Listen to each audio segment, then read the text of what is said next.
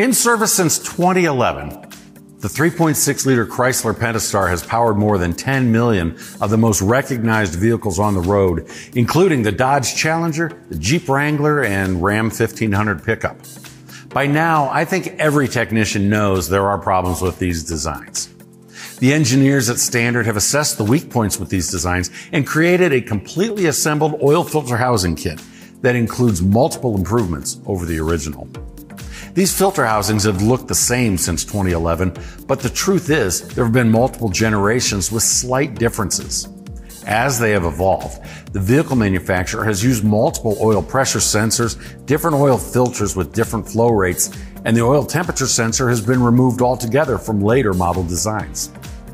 To help provide your customer the right part with the right performance, Standard has designed and manufactured 5 different oil filter housing kits for these engines, with each one including OE matching sensors and oil filter with the correct flow rate. It's also important to remember these aren't just oil filter housings, they're also oil coolers. And keeping the oil operating within the temperatures defined by the vehicle manufacturer is critical for performance and durability. Standard oil filter housings are made from a high-temperature synthetic material that matches the heat-dissipating characteristics of the original. Some aftermarket alternatives have deviated from this and use materials that can retain much more heat. Now, let's talk about how and where these housings fail and leak. Some think the high-temp synthetic housings actually warp, and that's what causes the leak, but that simply isn't true. Here are some of the areas where leaks start to form with age and miles. Look right here at the back of the unit. See these 3 circular plugs? These are core plugs that are inserted to seal off the oil passages. It's pretty common for these to start to leak. To solve this issue, Standard uses core plugs with actual O-rings and then ultrasonically welds them into the housing, creating a positive seal for years to come.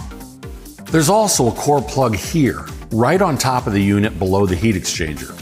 This is another place where Standard uses a seal before ultrasonically welding the core plug into place. You've probably seen these leak around the sensors as well. The problem isn't actually with the sensors, but with how the brass inserts for the sensors are pressed into the housing itself.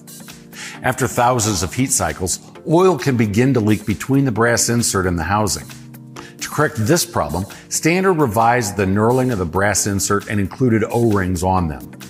1 O-ring on the temperature sensors and 2 O-rings on the oil pressure sensors where the leaks are more common.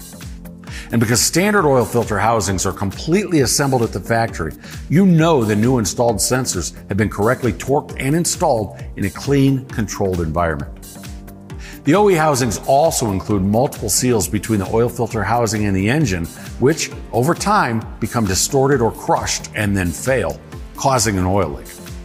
The Standard housing includes new distortion-resistant seals made of a durable synthetic material designed to outlast the original, and they're already installed. To help make installation easier, Standard even includes all new manifold gaskets. As so often happens with OE designs that just don't get the job done, the aftermarket has made efforts to solve the leaking problems common to the Pentastar oil filter housing. And Standard's efforts have been successful. Improvements over the original design, correct filter and sensors, and comes to you completely assembled, that's what's in the Standard box. What's in yours? Visit standardbrand.com for more information.